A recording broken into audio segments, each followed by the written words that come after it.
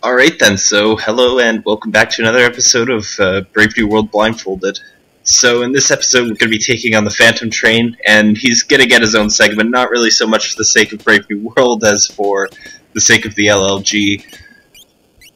So I'm just going to stack Cyan with the ribbon and the sprint shoes, give him that so that he has less chance of dying, and yeah, the white cape I guess might help. It really doesn't matter. Cyan's going to carry this fight with his MP damage. So I'll put Cyan alone on his controller because he's going to be the only one who's doing anything besides defend. And then I'll place my cursor on save in preparation for later, hopefully. And let's go.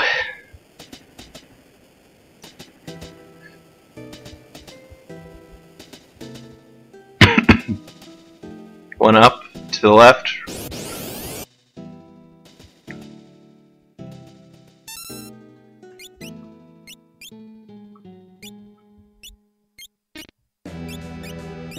Hopefully that'll take care of him so that I don't have to work anything else out. You've got the Spirit Claw and you're in the front row, so I might as well attack.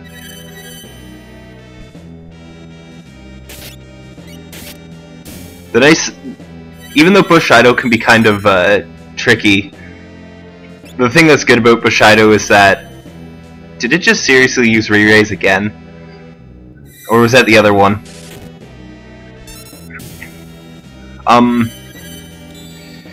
Yeah, stop doing that. One nice thing about Bushido is that I can use all my Bushidos without having to move my cursor position, so that's kind of handy. Alright, still going left to the conductor's compartment. Down, left, up. This is the conductor's room, yeah, I know.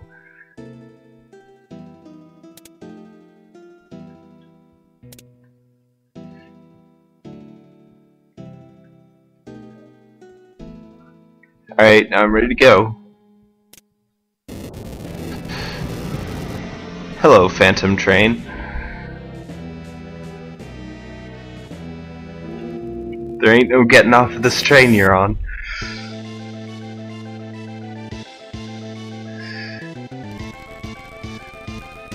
Evil Toot's always his opening move. Fortunately for me, and unfortunately for him, it can't affect Cyan because he's got the ribbon. It did Berserk Shadow, however, and Sabin.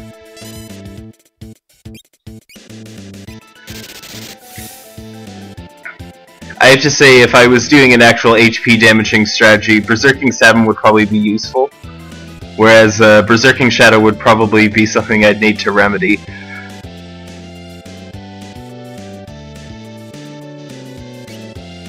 Oh crud. Wait, what? Oh yeah, right. He was already on Bushido. So he's just waiting for Mind Blow to go off. It's like, it's slow, but it's not that slow.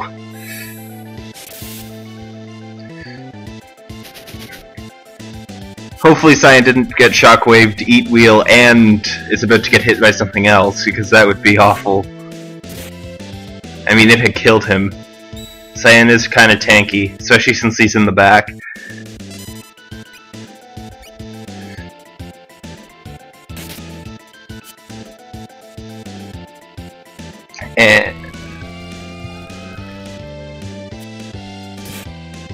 And done. With MP damaging, that was really nothing. That required really no luck or skill, besides being able to time Mind Blow, which isn't that difficult, to be honest. However, there's no way I would have wanted to fight Rhizopaz and Ghost Train in the same segment in the LLG, so yeah, that's kind of it for now. You get to see a whole bunch of cutscenes, depending on how fast you read, and I get to sit here and mash a button.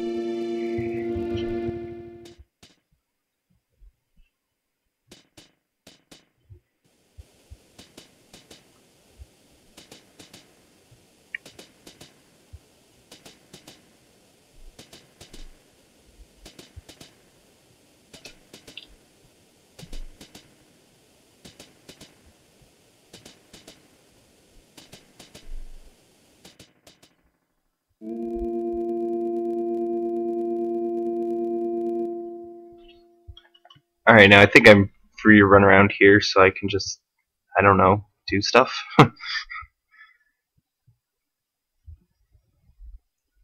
Maybe I talk to Shadow there? I don't know. Maybe I talk to Shadow there?